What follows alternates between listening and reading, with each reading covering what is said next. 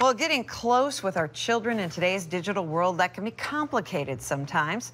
News Channel 8's Adrian Pedersen introduces us to a dad who thinks he has the key.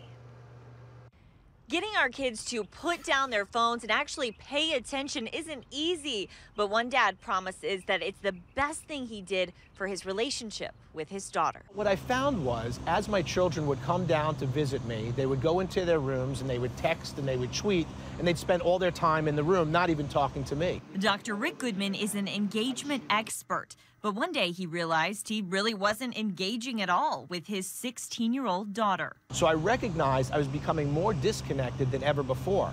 He decided to take her on a trip to Europe, but there was a catch. When we got on the plane is when I said to her, listen, we're not going to be using our cell phones or our computers or any technology for the next month.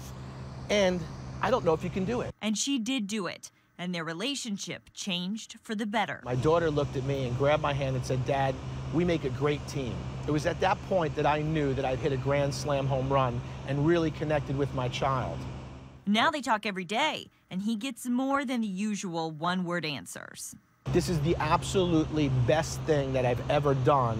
I talked to family psychologist Dr. Stacy Schechner, and she agrees not only should you give up social media at some point, but even technology altogether. And it doesn't have to be for a fancy trip to Europe.